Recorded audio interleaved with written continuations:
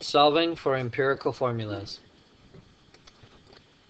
The formulas for compounds can be expressed as empirical formulas or as molecular or true formulas.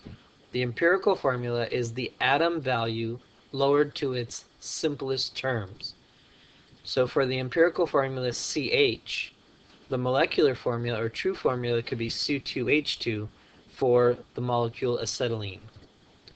We also have an empirical formula of CH if we have the molecular true formula C6H6, which is benzene. CO2, which is carbon dioxide, is both the empirical and molecular or true formula for carbon dioxide, while CH2O could be C5H10O5 for ribose or C6H12O6 for glucose.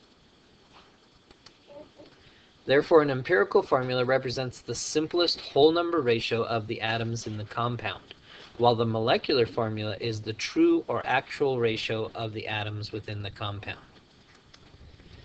In order to solve for the empirical formula from percent composition, we will begin with a sample problem of a compound is chlorine at 71.65%, carbon at 24.27%, and hydrogen at 4.07%. What is the empirical formula for this compound? Well, the first thing we're going to do is we're going to change the percents to grams. So therefore, chlorine is going to be 71.65 grams, carbon will be 24.27 grams, and the hydrogen will be 4.07 grams. Next, we're going to convert the grams to moles. We do this by creating the conversion factor of 1 mole over the AMU, or mass from the periodic table. So in this case, 1 mole of chlorine is 35.45 chlorine, which comes out to 2.02 moles of chlorine. Likewise, 1 mole of carbon is 12.01 grams of carbon, giving us a mole value of 2.02 moles of carbon. And hydrogen has 1 mole of hydrogen for every 1.01 grams of hydrogen, giving us a mole value of 4.02 moles of hydrogen. The next thing we're going to do is we're going to find the actual ratio. And we do this by dividing the smallest mole value into all of the other mole values.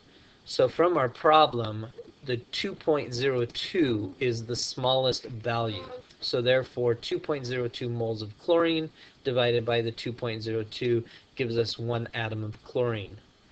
2.02 moles of carbon divided by that same 2.02 moles of chlorine gives us 1 atom of carbon. And the 4.02 moles of hydrogen gives us a value of 2 atoms of hydrogen when divided by the 2.02 moles of chlorine. Once we have this ratio of atoms, we can then complete our empirical formula, and in this case we have C1H2Cl1, 1 carbon atom for every 2 hydrogen atoms for every 1 chlorine atom. For the example, if aspirin is 60% carbon, 4.5% hydrogen, and 35.5% oxygen, how can we calculate the simplest formula, or the empirical formula? So again, we're going to convert the percents to grams. Therefore, we have 60.0 grams of carbon, 4.5 grams of hydrogen, and 35.5 grams of oxygen. We now are going to convert the grams to moles, taking the conversion factor of 1 mole over the AMU, which is 12.01 grams for carbon, giving us a value of 4.99 moles of carbon. The 1 mole of hydrogen divided by 1.01 grams of hydrogen gives us a value of 4.45 moles of hydrogen, and our 35.5 grams of oxygen must be multiplied by 1 mole of oxygen divided by 16.0 grams of oxygen, giving us a value of 2.22 moles of oxygen. Our smallest mole value in this case is 2.22 moles of oxygen. So when we divide to find the atom ratio, 4.99 moles of carbon divided by 2.22, we get 2.25 atoms of carbon. The 4.45 divided by the 2.22 gives us 2 atoms of hydrogen, and 2.22 divided by 2.22 is, of course, 1 atom of oxygen. Now here's where things get a little different, and if we get values of 0.1 or 0.9, we can round off. If we do not get values of 0.1 or 0.9, so in this case we have 2.25 atoms of carbon, we need to do something a little different to get the whole number ratios.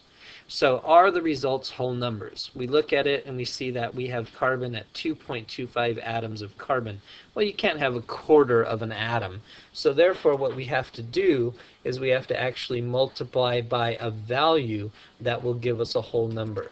So if we have a 0.5, we will multiply by 2.